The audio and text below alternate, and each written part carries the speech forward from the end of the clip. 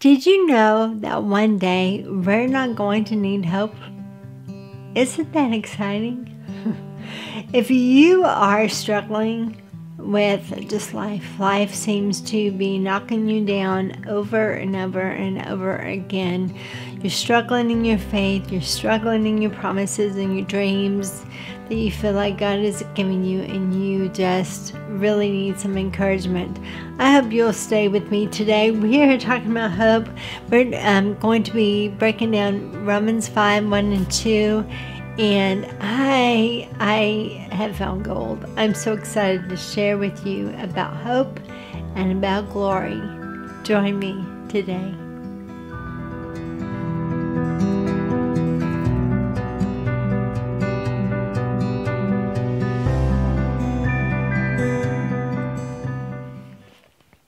Hi, I'm Andy Lee. I'm an author of 3 books. 2 are Bible studies. 1 is on Ruth, the other on Esther. And I've written a book on the Marys, a Mary like me. And all of my books, all of my studies are written for you to understand and to know how much God loves you, how human the people were, the biblical characters in the Bible who we lift up to such high places. They were just like you and me. And today, as I teach again on hope, I just pray that this will encourage you more and more in your faith, because faith, my friends, is what it's all about. So we've been reading scriptures on hope for 30 days on my website. I've got a reading plan, 31 scriptures on hope. And if you need some encouragement, I hope you'll go to wordsbyandylee.com and get that free resource, that free printable. And I'm telling you, these scriptures are so powerful. I hope you'll do that if you need some hope. But today we're going to dig into Romans 5, 1 and 2. Now you'll notice on my reading plans that I just give 1 or 2 scriptures for the day. And I do that on purpose, partly because I know you're busy and sometimes we just need help knowing what to read. Like, we want to be in the Word, but we need some help knowing where to go. And this is these always have a theme, and so for 31 days you're focused on scriptures that are focusing you on one thing, such as the hope that God has for us. But I do just 1 or 2 verses too, because sometimes we're so familiar with the scripture that we might read the whole chapter, or we might read 5 verses and it just flows because we're so familiar with it that we don't stop and really contemplate what each word and what each verse is saying to us. So that's my other purpose for the 1 or 2 verses a day in the reading plan. And so when I was preparing to teach this message, I was teaching on Instagram on Fridays live, and then I come back and teach it for my YouTube channel. And as I was preparing for it, I really thought I was going to teach Romans 5, 1 through 5. And I just started, working on 1 through 2, and I found so much that I was like, yeah, this will be an hour long. So we're only on verses 1 and 2, and it's proof to my theory that when you just focus on a couple of verses, you really can take time to find gold. So let me start by saying this promise. One day, we will not need hope. Can I get an amen? Put it in the comments below. One day, we will not need hope. One day, we will not need hope for provision. One day, we will not need hope for healing. One day, we will not need hope for eternity, because we will be there. One day, we won't need hope for heaven, because we will be bowed before the throne. We will witness the 24 elders bowed before the throne, placing their crowns at the feet of Jesus.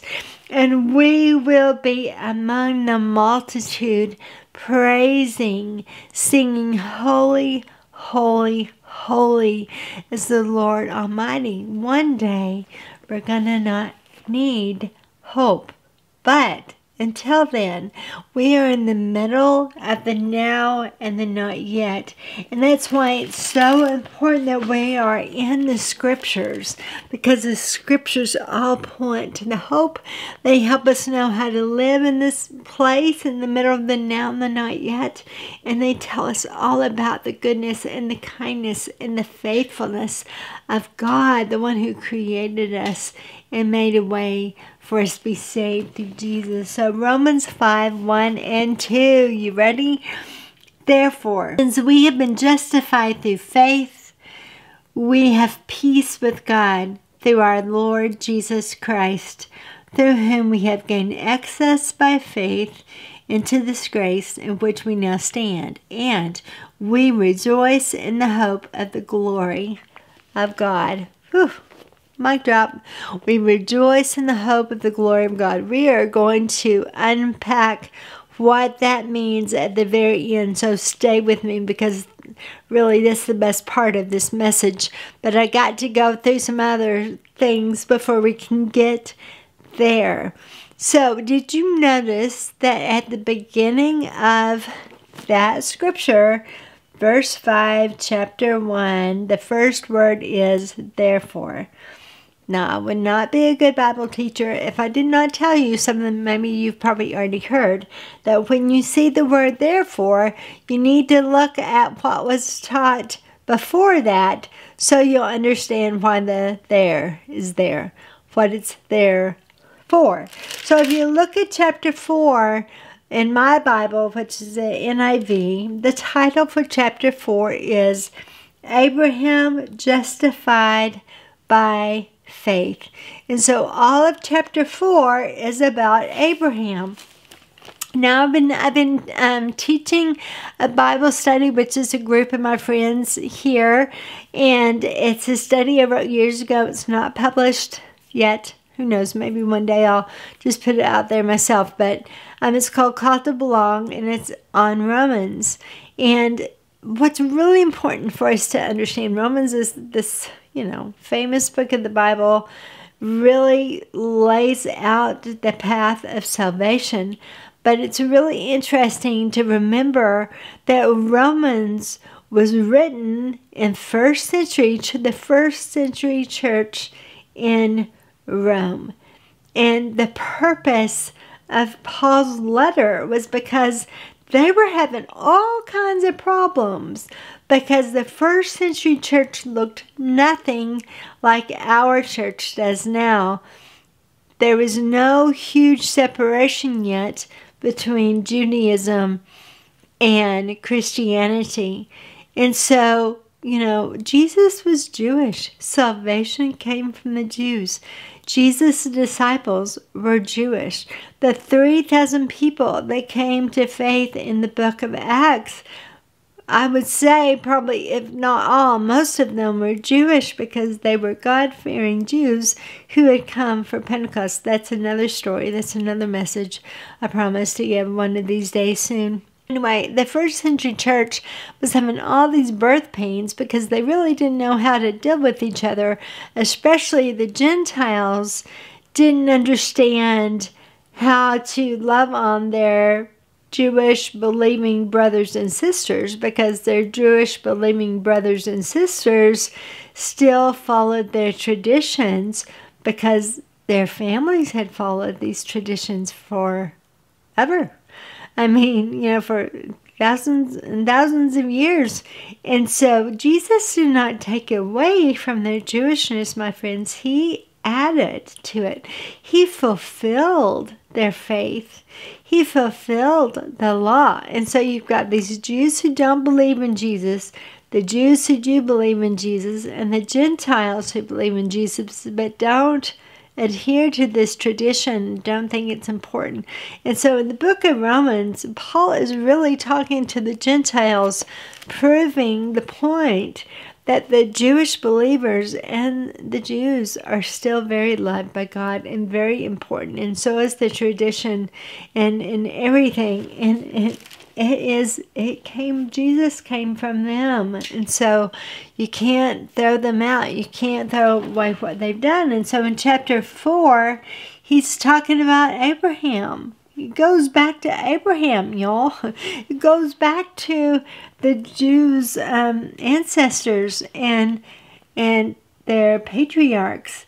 In verse 16 in chapter 4, it says, "Therefore the promise comes by faith, so that it may be by grace and may be guaranteed to all Abraham's offspring, not only to those who are of the law, those Jewish believers, but also to those who are of faith of Abraham.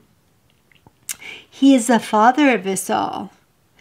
As it is written, I have made you a father of many nations." He's a father in the sight of God, in whom he believed. He trusted. Abraham trusted the God who gives life to the dead and calls things that are not as though they are. Oh, come on. We could just probably chew on that one for a long time. Oh, I got to study that one. He calls things that are not as though they were. And then it says in verse 18, "Against all hope, Abraham in hope believed, and so became the father of many nations, just as it had been said to him. And without weakening in his faith, he faced the fact that his body was as good as dead, since he was about 100 years old." And y'all, that I'm from Texas and Oklahoma, where we like hyperboles, but that's not a hyperbole. He really was about 100 years old, and that Sarah's womb was dead. Sarah was old. She was in her 90s. And yet he did not waver through unbelief, through not trusting God regarding the promise of God, but he was strengthened. He became even stronger in his faith and his trust of God, in his faith, and he gave glory to God, being fully persuaded that God had power to do what he had promised. He was fully persuaded. He gave glory. He kept trusting God, and he kept giving glory to God. Now let's talk about that word glory for a minute. So that word glory means honor, it means praise, and it means admiration. So despite everything, Abraham still trusted somehow God was going to fulfill this promise that through his body he would have a son, and he would be the father of many nations. Somehow God would do this. And so he trusted him, and he kept giving God honor and admiration and praise. He kept giving glory to God, and this is why it was credited to him as righteousness, as being right with God. And so then it continues. The words it was credited to him were written not for him alone, but also for us, to whom God will credit righteousness, for us who trust, believe. Now, the word believe, this believe and faith, come from the word pistis in the Greek, and it means trust. And that helps me to say trust, because I can believe something in my head, and sometimes we think faith is like, oh, if I just have enough faith, right? We just think about it enough. But when you say the word trust, it goes from your head to your heart. When you trust somebody, you trust them with your head and your heart. You know them, you know they're worthy, you've seen them in action, and you know their heart, and so you trust them. And so this is about trusting God in him who raised Jesus, our Lord, from the dead. He was delivered over to death for our sins and was raised to life for our justification. Y'all, justification means the act of declaring somebody righteous. It also means validating that they're right with God. And it also means not guilty. Now, I didn't say innocent, but not guilty. Like the verdict has come out, not guilty, because we trust in Jesus. So then he says, therefore, since we have been justified, since we have been claimed not guilty and right with God because of Jesus, because our trust through faith, through trusting, we have peace with God. We have peace with God through our Lord Jesus Christ, through whom we have gained access by trusting in this grace. I'm going to stop for a minute. Grace. Grace is amazing. Grace is charis. Grace is favor. Grace brings great joy. Grace is favor. It's a gift. It's not deserved. It's not earned. It's a gift. Somebody say gift. It's a gift. Grace is a gift. I'm sure you've heard that before. But grace is this undeserved, unmerited favor. Favor. So I'm going to change that word grace to favor. All right?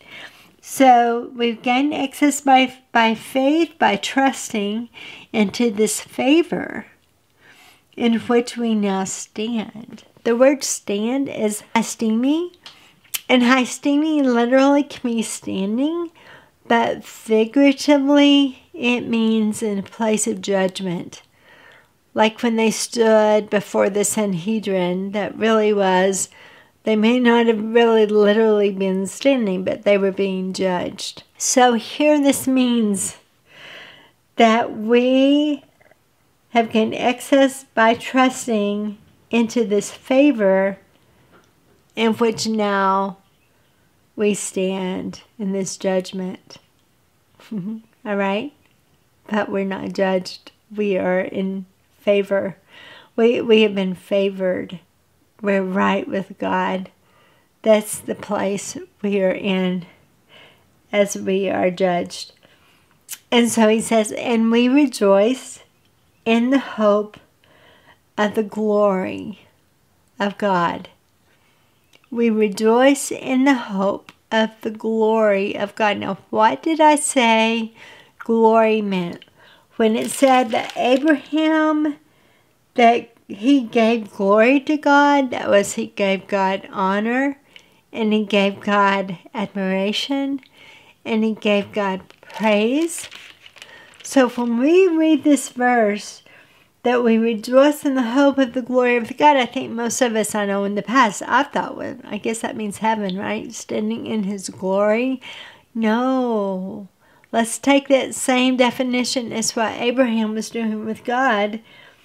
We now stand in the admiration, in the honor, in the praise of God. Let me read that whole thing. Through whom we have gained access by faith, by trusting into this favor in which we now stand, and we rejoice in the hope of the admiration and the honor and the praise of God. It is so sweet and is so powerful. I think there are scriptures that connect this. I mean, Jesus talked about the parable of the master and the servant, and the master says to the servant who's done a great job, "Well done, good and faithful servant." Y'all, that is the glory of God. That is the honor and admiration and the praise of the master that he promises us. Now, I have a Bible. I'm like, which one do I want? So I have a Bible that I love. It's called the Keyword Study Bible. And this is really what turned me on to understanding the word glory and what this scripture really means. The back of this Bible has definitions, annotated definitions. And the editor is Spiros Zodhiates. And I love his definitions, but he wrote that doxa, which is the Greek word for glory, one of the meanings of it theologically is with respect to believers, it signifies their exalted status as the objects of divine approval and blessedness. Eventual transformation in their persons and all things into this beautiful condition. It is a state in which one is accorded the fullest enjoyment of the admiration and honor of God, the object of his highest regard and praise. I can't, y'all. I can't imagine that. Can you? I mean, we're so unworthy. But we don't get it there on our merits. There's not going to be any pride there in heaven. We know. We know we're not worthy. Yet this promises, because of just trusting him, because of our trust in what Christ has done, we will stand in this place of favor, this place of admiration and honor,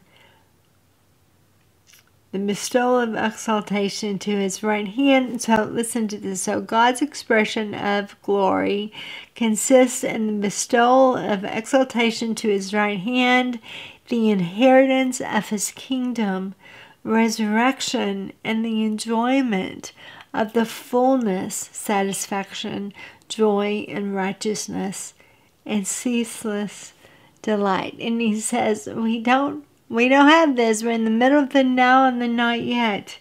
But we do have the Holy Spirit.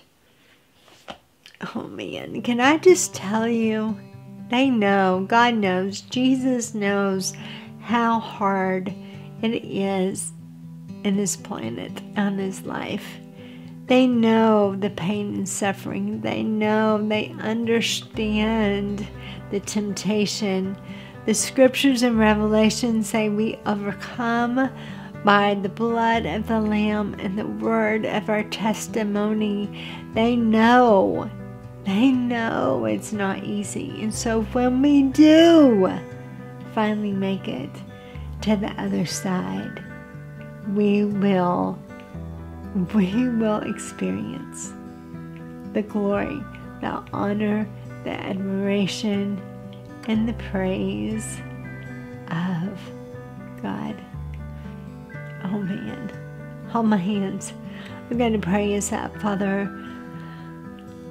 this is hard to comprehend, and even as I teach it, there's a part of me like going, are you sure about it? But God, it's in the scriptures, and it's telling of who you are, your heart, your personality, your love for your children, your understanding of what we're going through.